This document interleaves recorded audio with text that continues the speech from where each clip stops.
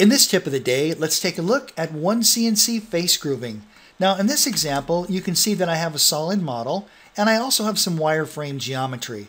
Let's focus on just the wireframe geometry.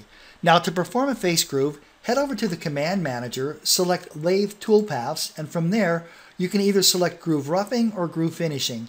Let's go with Groove Roughing.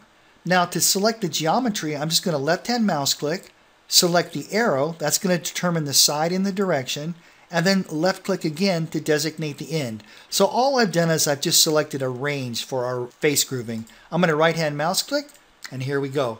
Now it's important to note that face grooving works exactly like any other grooving within OneCNC.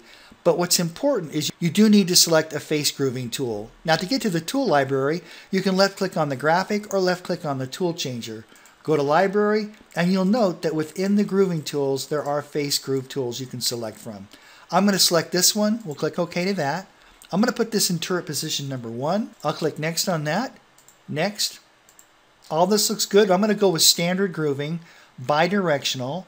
Let's click Next on that. And all I'm doing here is I'm just adding an extra 100 thousandths to the geometry we selected. So I put 100 thousandths in for cut from start and also for cut to end. We'll click Finish on that, and there we go. All right, now let's wrap this video up with a quick simulation. I'm going to right-hand mouse click, Simulate. Let's use the solid model I created a little bit earlier. And here we go. Here's our face grooving operation. All right, that's it for this tip of the day. Thank you so much for watching, and I look forward to seeing you in the next video.